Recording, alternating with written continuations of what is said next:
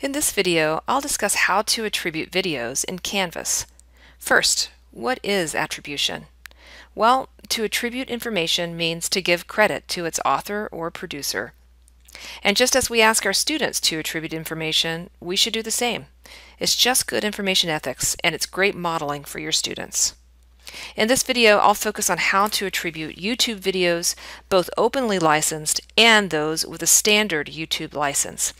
You can use the same method, however, to attribute videos from other sites like Vimeo, or sites that carry exclusively open videos like TED Talks, for example. If you'd like a guide to open video websites, take a look at TCC Library's OER Guide for Faculty.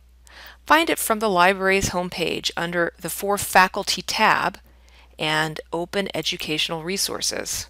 You'll find all sorts of great OER information in this guide, but for this topic, let's look at the Find OER tab and specifically the Images, Audio, and Video page.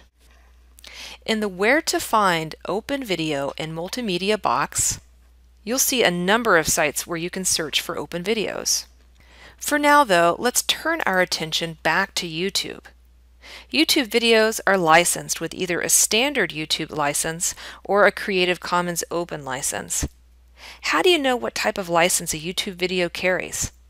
Well, under each video, there's an option to show more. If the video is licensed under a Creative Commons license, it will say so. If it doesn't mention anything about licensing, then you know that that video carries a standard YouTube license.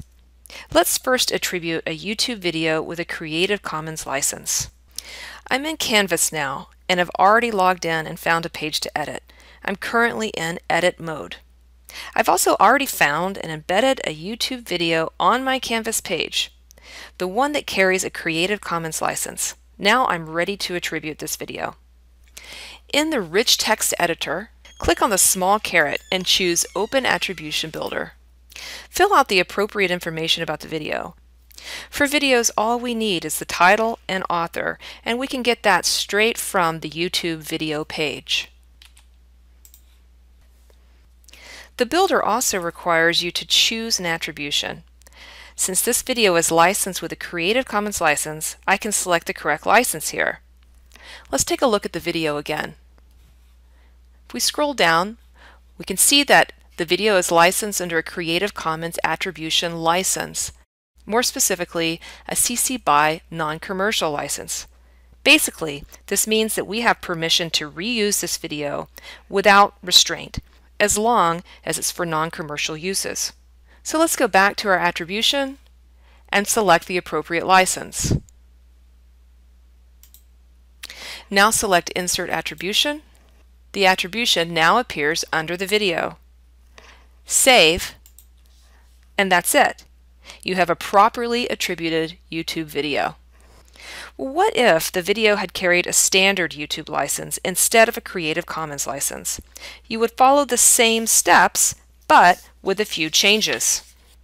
So back in edit mode, let's pretend that this video had carried a standard YouTube license, and let's attribute it. When using the Open Attribution Builder, you would still fill out the basic information about the video, like title and author. But when it's time to choose an attribution, there's not a choice for a standard YouTube license. So for now, since it's required by the builder, select any license and then select Insert Attribution. We can edit this information out in just a second.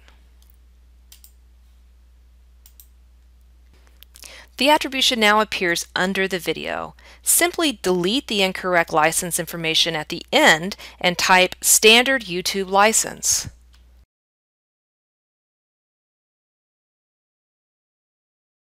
Save, and that's it. You now know how to attribute both openly licensed videos and specifically YouTube videos that carry the standard YouTube license. If you have any questions about this process, please contact the library.